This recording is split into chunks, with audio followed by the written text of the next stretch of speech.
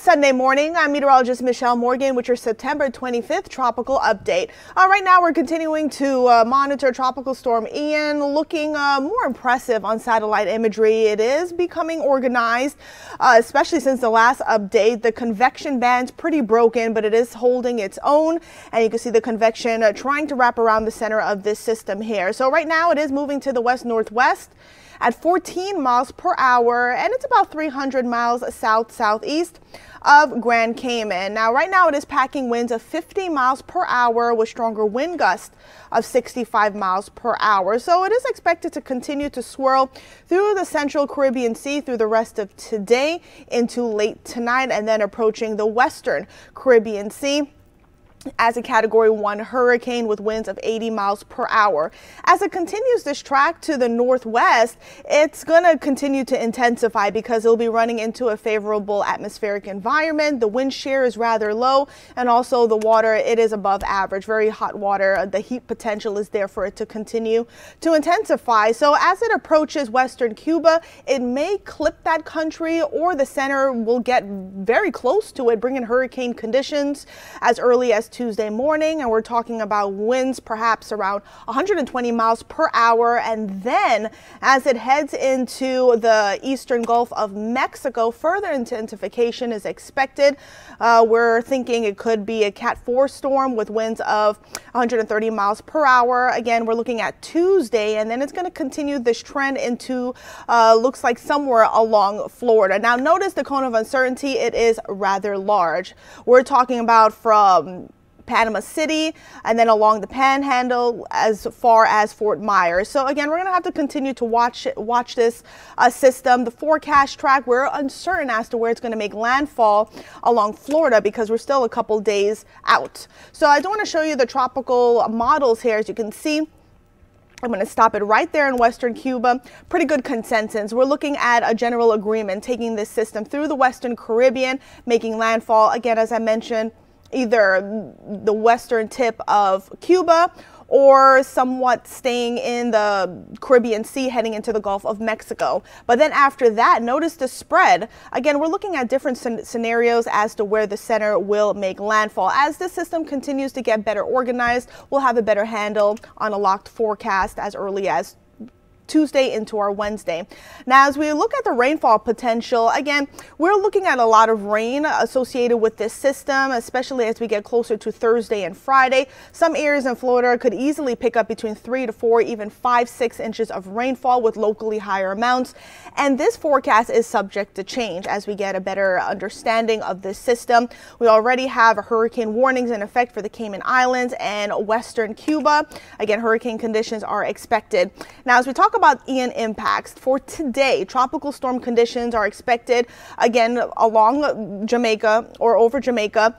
And then we're looking at heavy rainfall, strong gusty winds, and certainly flash flooding is definitely something to keep in mind, especially if you live in that country. That's definitely a potential there. And then looking at the hurricane conditions to begin in the Cayman Islands as early as Monday as this system continues to intensify.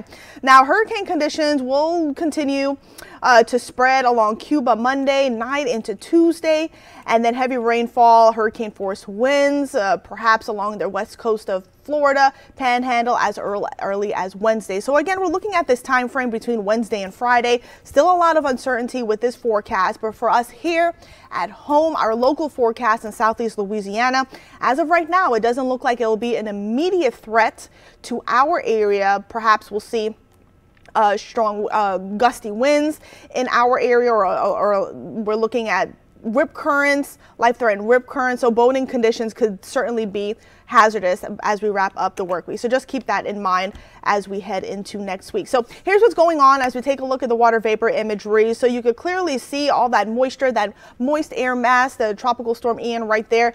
And it's displaced just a little bit because it is running into a little bit of dry air. Again, that dry air is not really affecting it because it's sustaining itself very well because it is moving into a favorable environment. environment, not a whole lot of wind shear, and the water, as we take a look at the sea surface temperatures here, it is well above 80 degrees. So again, with these tropical systems, you need at least 80 degrees for it to sustain itself. And keep in mind, we haven't had any tropical systems, any hurricanes go through the Caribbean or even the Gulf of Mexico. So the ocean heat content, this is below the sea surface. It is warm, it's above average, a lot of heat potential for the system to continue to intensify. So the intensity forecast, we're a little bit more confident that this system will continue to intensify as it goes through the Caribbean Sea today into tomorrow. So as we take a look at the upper level pattern, again, what's steering this thing? As I mentioned before, there's still a lot of questions to this forecast, but there is an upper level trough that is going to develop today. That's actually going to pull a cool front into our area as we head into tomorrow. That's going to bring fall-like weather to southeast Louisiana as we go through the rest of the week. But also that upper level trough, it's going to be a magnet and it's going to pull Ian to the north and the northwest. Now the question is when. We're still uncertain with the timing and how strong this trough will be to pull Ian to the north and northwest. So that's why the tropical models are really not in agreement, or they're disagreeing as to where this system will make landfall along Florida. But the GFS and the Euro, pretty good agreement, taking it through the Western Caribbean into Western Cuba. The GFS is in red and the Euro is in green. Now look what happens after that as it heads into the Gulf. So the Euro is showing the center of Ian a little bit closer to the western portions of Florida, but then the GFS keeps Ian over the eastern Gulf of Mexico. And as you can see, as we get closer to Friday, by this time we're looking at the GFS making landfall somewhere along the Florida Panhandle, but then the Euro already making landfall around Thursday along the west coast of Florida. So timing is uncertain, and of course location as to where the system will make landfall. Still a lot of questions up in the air. So the wind shear forecast, again, pretty good handling, showing that atmospheric conditions will be favorable for the system to continue to intensify, at least for the next the next couple of days or so. But then look what happens as we get into our Thursday and also Friday. It looks like the wind shear is going to pick up, because not only will we have that upper level trough that's going to pull Ian to the north and northwest. Again, timing, we're still uncertain. So that's going to create a bit of an unfavorable environment, and this system could potentially weaken into a Category 2 hurricane before making landfall. Nonetheless, this will still be a strong hurricane as it makes landfall somewhere along the western portions of Florida, bringing hurricane conditions and heavy rainfall and life-threatening swells to the west coast of Florida. Now, that's not the only system we're watching. Again, Ian is a little bit closer to our neck of the woods, so we'll monitor this system very closely. But as of right now, it doesn't look like it's going to be an immediate threat to southeast Louisiana. Now, Gaston is found in the northern portions of the Atlantic Basin.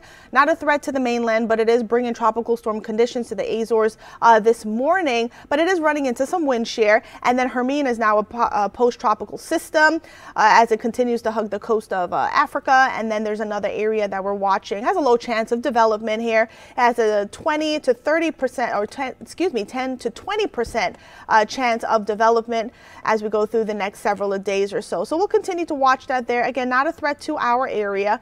And that's it. We just have 3 active named systems in the Atlantic Basin, or in the tropics. So Tropical Storm Gaston, it is being sheared by strong upper level winds, as you can see for yourself. And we do expect it to become a tropical depression later on today, but it is moving to the west at 12 miles per hour with winds of 50 miles per hour and wind gusts of 65 miles per hour as of the latest update. And there's the latest track of that system.